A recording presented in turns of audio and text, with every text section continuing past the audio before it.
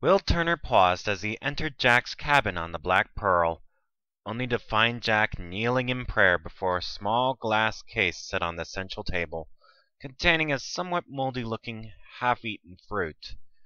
"What are you doing?" Jack held up a finger and kept praying for a few moments, before straightening up and putting his hat on from where it had been sitting next to the case.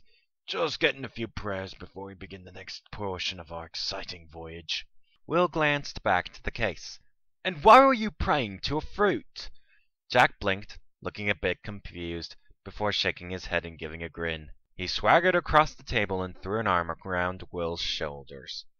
"Because, my fine, occasionally heartless friend, that is not simply a fruit. It is, in fact, a very special fruit." Will nodded, his face screwed up in an expression of mild disgust at Jack's breath. "Right." Jack nodded solemnly before swaying over to a cabinet. "You see, William."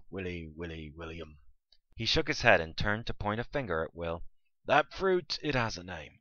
Sulky, something like that. But I like my name better."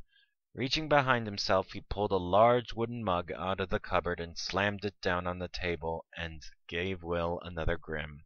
"The rum fruit." He then pointed a finger into the mug. After a moment, the tip of his finger shifted, changing color, and a thin stream of liquid poured down into the mug. Filling it to the brim, he hefted it up, sloshing some onto the table, and took a big swig. "I'm made of rum, Will. Savvy? All the rum and it's never gone. Who needs to swim?" "I'm made of rum, Will. Savvy? All the rum and it's never gone. Who needs to swim?" He took another swig, then pulled out another mug. "You want some?" Will shook his head, making some excuse about needing to go swab the deck, and quickly raced out of the cabin.